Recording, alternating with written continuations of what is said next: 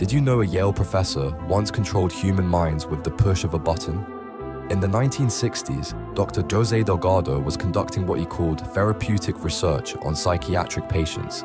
But behind closed doors, he was implanting electrodes directly into their brains. He called his device the Stymaceva, a radio-controlled brain implant that could trigger any emotion or movement remotely. With one signal, he could make patients suddenly violent. Another button made them sexually aroused. A third left them completely docile. His most famous demonstration involved stopping a charging bull mid-attack using brain stimulation. What the public didn't know was that he was doing the same thing to humans. Patients described the absolute horror of losing control while staying conscious, feeling their personalities change against their will.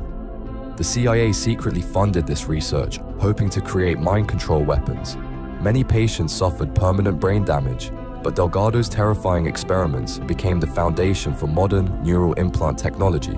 The line between healing and horror had completely vanished.